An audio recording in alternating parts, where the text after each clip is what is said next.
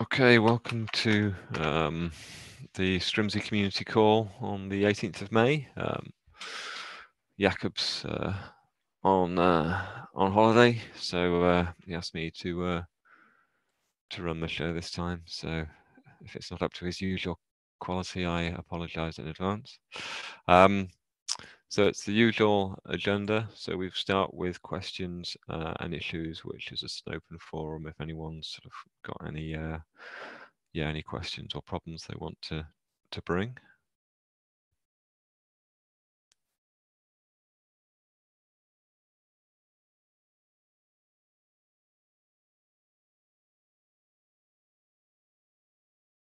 Okay, so I guess there are no questions or issues at the moment. We've got one PR here, which I think is Shabam's, about an error message when cruise control fails to regenerate the rebalance proposal. So I think this has been open for a while, and I know it looks like Paolo's looked at it. What more are we needing here? Paolo, do you know, or Shabam? Yeah, actually, I had a call with Paolo and Kyle regarding this. So this was just a workaround fixing the issue, but after the call, we have decided to look into it more deeply and sort of get a proper and a general solution for this. So I'm looking into it yesterday and today, like just before this meeting also, I was generating things because I don't know, something crashed, some checksums. I was getting some checksum issue while building the operator. So yeah, the plan is to I'll probably maybe close this. Maybe I'll close this and I'll open a new one with the new changes after, like, the after I get something from the changes, and also I'll get in touch with uh Paulo and Kyle to discuss about this. Okay, that's great. If you could, yeah, just sort of, if you're going to close it, just sort of leave a comment as to why Yeah, you closed sure, it. That sure. would be great. I'll leave a comment. Just I'll Super. open a new. Thanks, Shabam.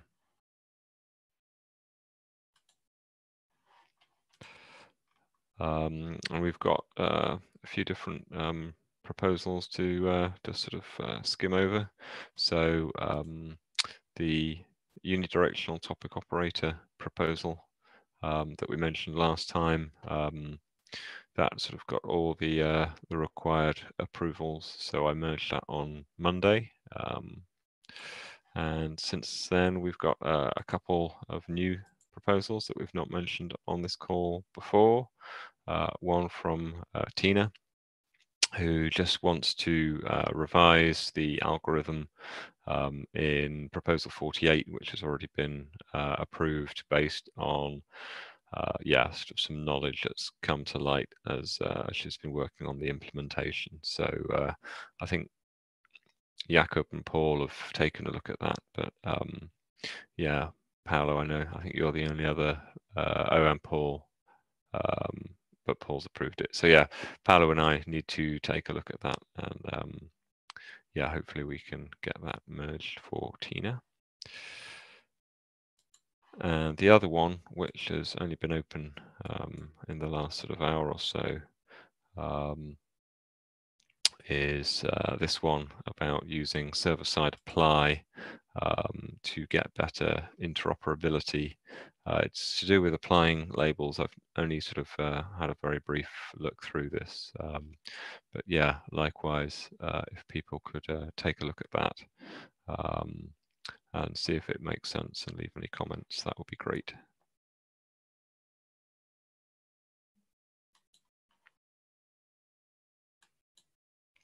Any questions about any of those proposals, or any other proposals for that matter? Sorry, Tom, I see that this last proposal is in draft. Should we ask to the contributor if it's ready to review? That's a good point. I mean, normally if you Yeah, we can ask and see what, sort of how much review he wants at this stage. That's probably a good idea. I'll leave a comment after the meeting to save doing it here.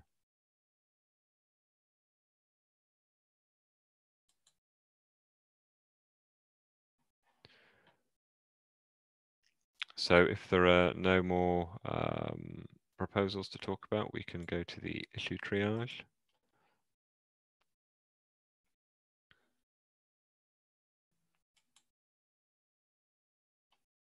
So there's already been a bit of back and forth on this one.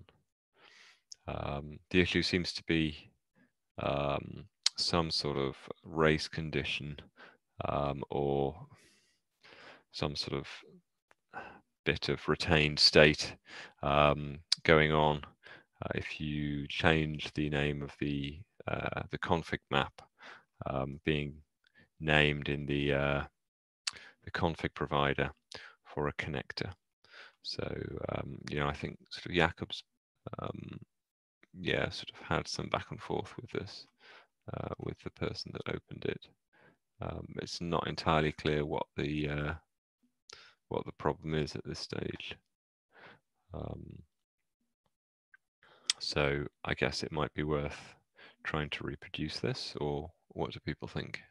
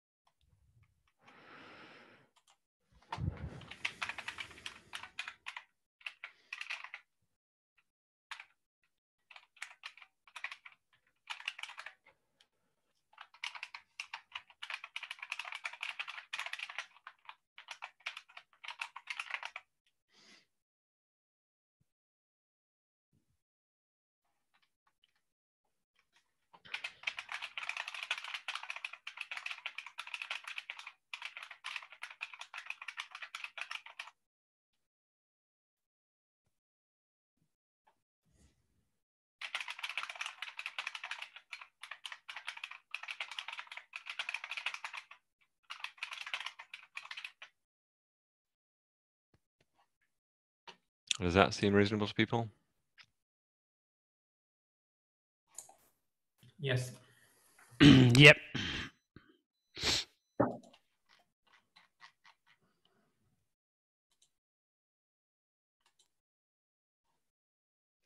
Do we think that's a good start or a help wanted?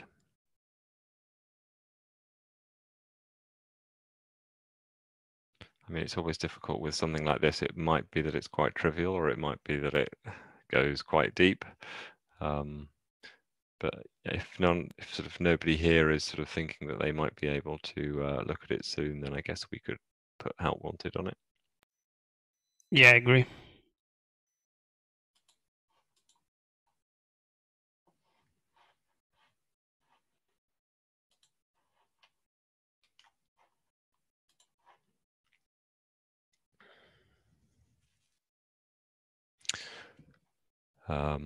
So there's a user here who's trying to use the topic operator with about 40,000 topics, which it's failing the readiness probe. But I think even if the readiness probe wasn't a problem, I think 40,000 topics is pretty ambitious for the old topic operator, at least. So yeah, how do we sort of propose to reply to this? I think we should probably just say, look, 40,000 topics is a lot more than the old topic operator was designed to cope with, and we're not realistically going to sort of put engineering effort into trying to scale up the old topic operator to cope with that kind of scale.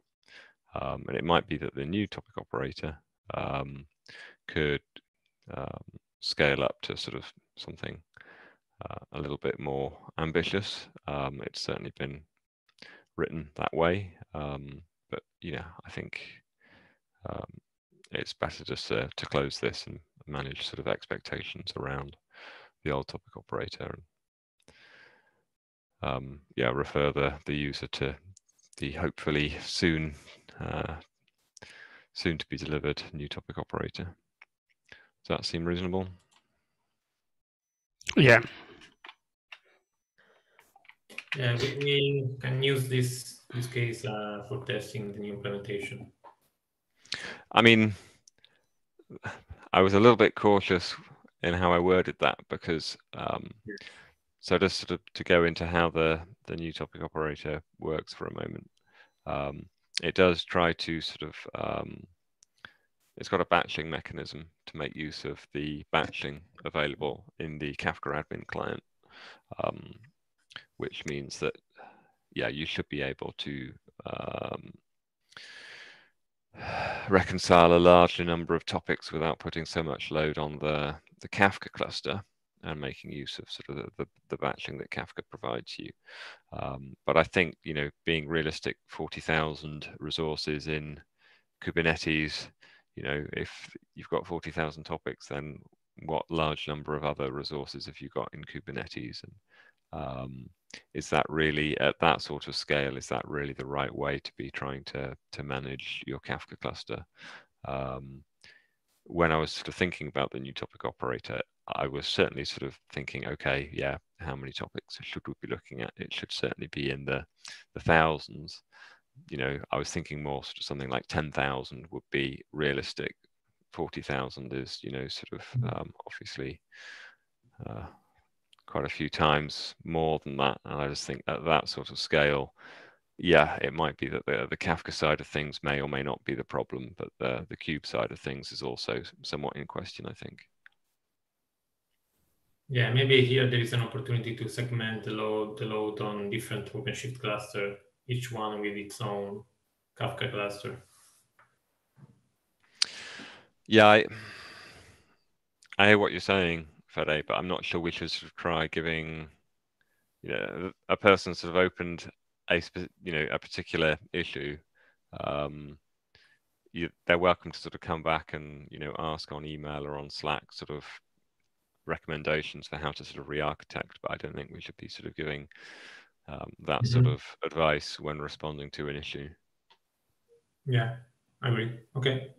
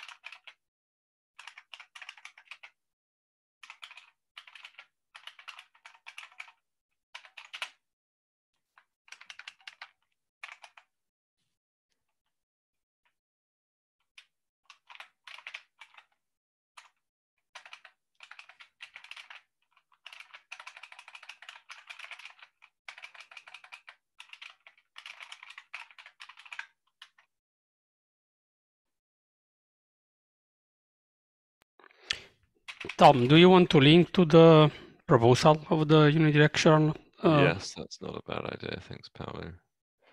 That's this one, isn't it?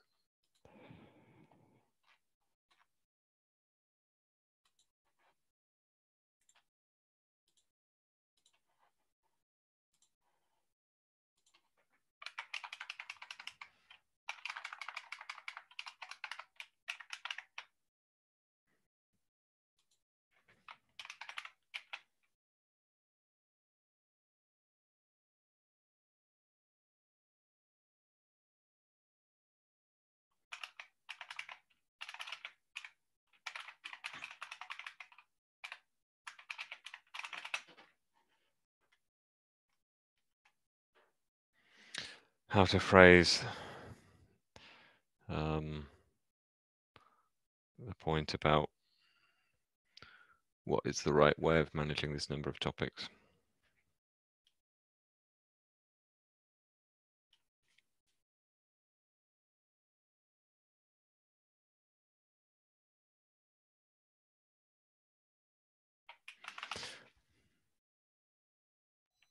Do we really need to add some information like that?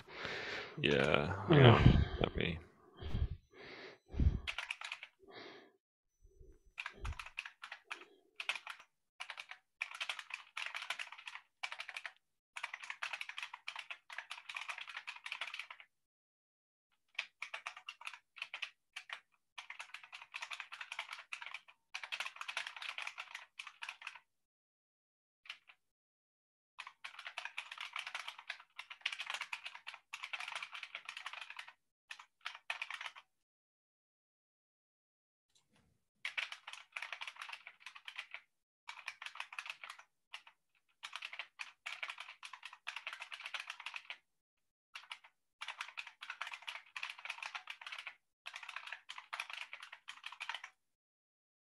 Does that seem reasonable? If you can read that, which possibly you can't, let me make it bigger. Does seem reasonable. Yeah, It's a typo. Won't fizz rather than won't fix. Thanks, Keith. Yep.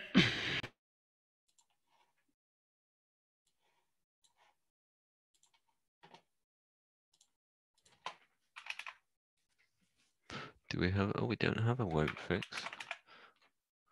What have we got?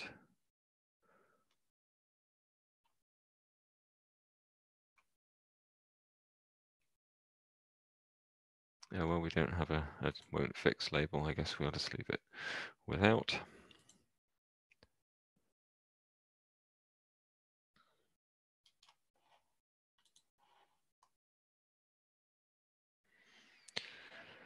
Okay, so this user wants to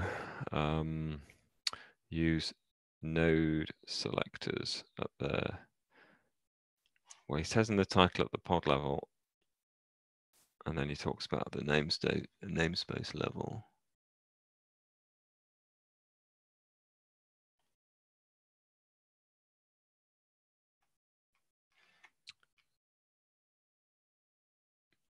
And Jakob's replied, questioning whether it actually makes sense.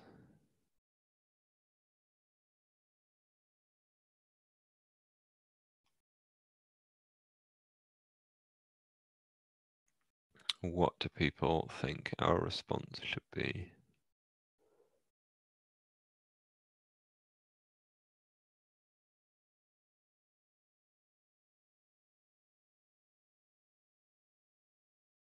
Maybe giving the user some time to come back and reply Yeah. to Jakob's comments. See if they can demonstrate a use case. Yeah.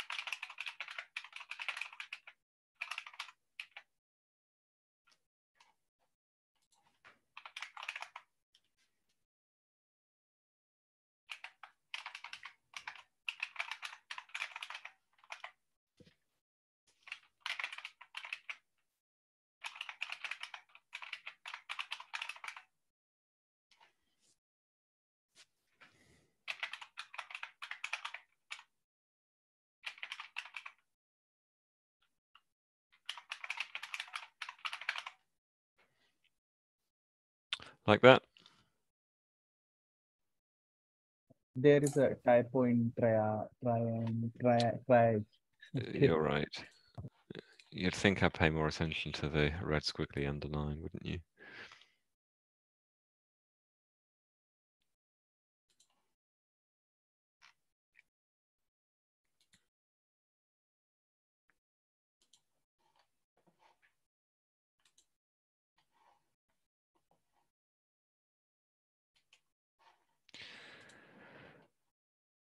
So this is an interesting one. This user wants to be able to support trailing dots in fully qualified domain names, which is fine and completely allowed in theory. But in practice, it doesn't work, and it happens to break, I think, in when building the subject, which probably doesn't matter. Yeah, what I mean is we could sort of strip the trailing dot off when sort of generating the certificate, the subject alternative name in the certificate. And I think that would be fine if we could sort of then sort of maintain the trailing dot in the rest of the code. I suspect that's what the user would want, and I expect that would work. It's maybe not completely certain. I don't know whether clients that were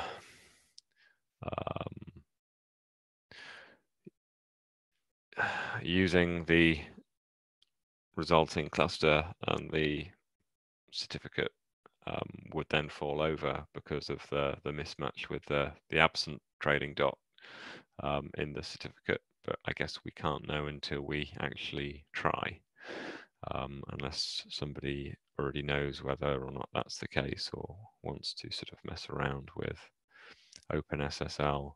I mean, it's possible even that you'd think it would be specified as part of TLS somewhere, but I don't know if anyone's got encyclopedic knowledge of the specs for TLS and can comment.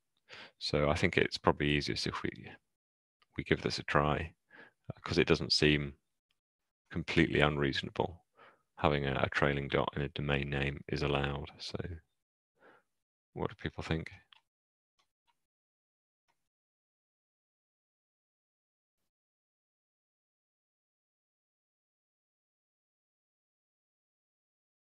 I'm personally astounded that it's allowed. I've never come across that before.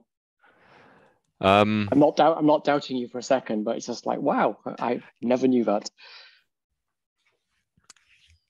Yeah, so it is, and there are certain places where it is actually used. So if you use dig to like query domain name servers, you'll see that it adds the dot so that it's completely clear as to exactly what it is that it's queried. But yeah, it's not commonly used, but it can help avoid cases where where sort of domains get added to things. So it's not completely, it's not just that it's allowed, it does have, particular uses. I think I'm no DNS expert. I should add, if that wasn't already clear. But yeah, I mean, he's not completely clear about, he says, excessive DNS searches on the Kubernetes cluster where I'm running Kafka producers. So, I mean, we can just sort of take that at face value that they've investigated this and found that that's the problem, and alighted on this as a solution.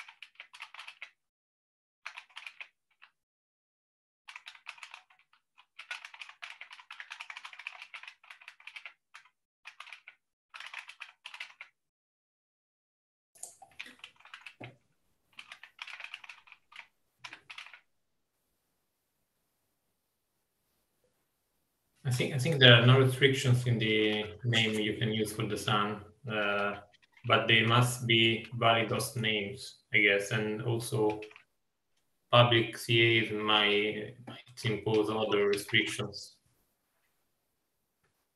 So I don't think this is a valid use case. Sorry, Fede, could you repeat the first part of that? I didn't catch it. I mean, the specification doesn't impose any restrictions on the names, but they must be valid host names. This is the only requirement. And in addition to that, public CAs might impose other restrictions on the names you can use. So I'm not sure this is the valid use case, at least for this change. Maybe there are better ways to accomplish what he wants.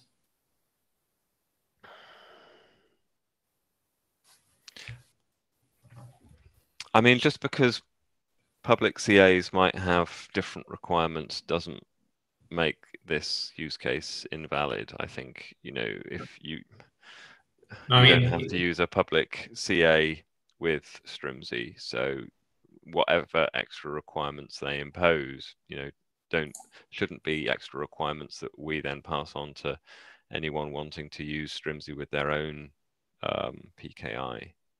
Yes, but the X509 specification requires valid host names, so I'm not sure that a trailing dot is a valid host name.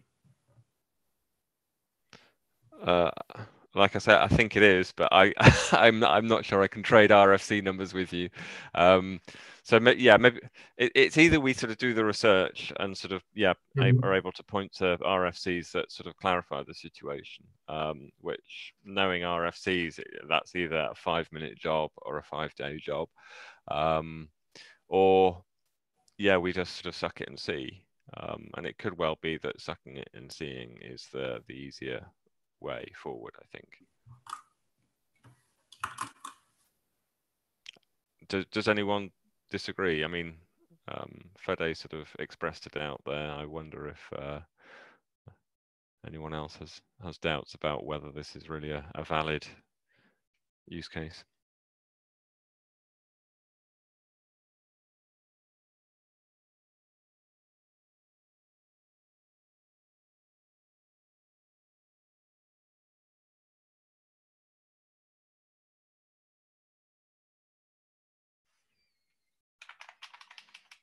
Okay, so are we happy with that as a summary so far?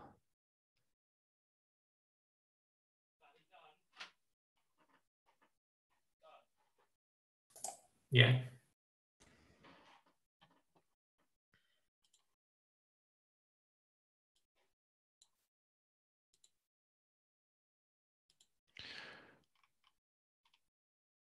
Do we want to add a good start or a help wanted? Yeah, maybe help wanted. I'm not sure it's a good start. Well, I don't think it's actually that difficult. It's just stripping off a dot when we create the certificate. Yeah, but it's the fact that around you have TLS, CA certificate, and things like that. I'm not sure. It's a really good start. Okay. I will be guided by you on that, Paolo. And the last one.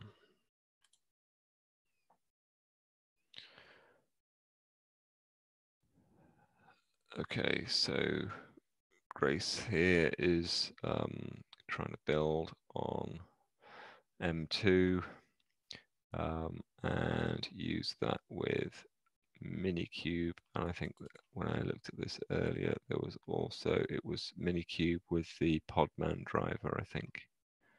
Or at least I saw Podman mentioned somewhere.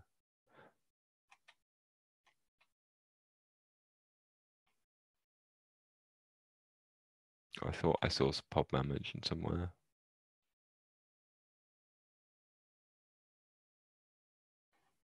Jakob mentions Podman in the comment above.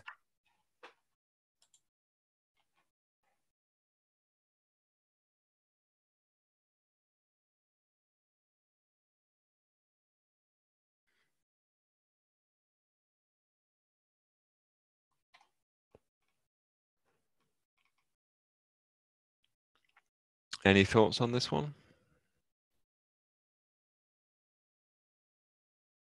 Well, I see that we have got some comments from Jacob and Luke, so maybe let's leave some time to the user to come back.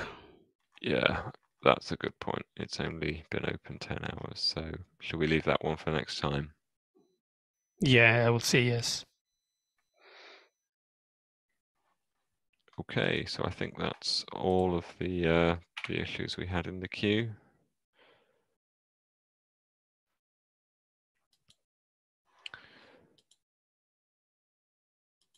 Is there any other business anyone wants to bring up?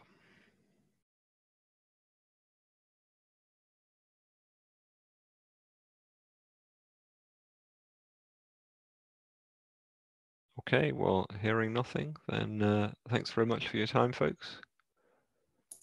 And see you next time. Thank you. Bye. Thank you. Bye. Thanks very much. Bye. Cheers. Bye now.